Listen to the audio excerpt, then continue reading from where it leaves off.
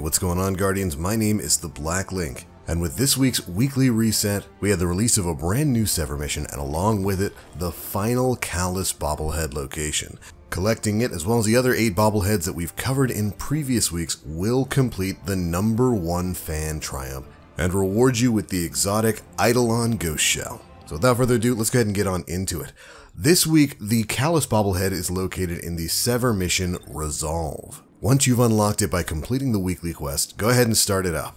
Just like last week, midway through the mission, you'll need to take a detour to drop a shield blocking your Cabal allies. Once you've dropped that shield, make your way midway through this room and you'll see a platform over to your left. Hop up on top of this platform and at the end of a short hallway, you'll find the Calus Bobblehead for this week.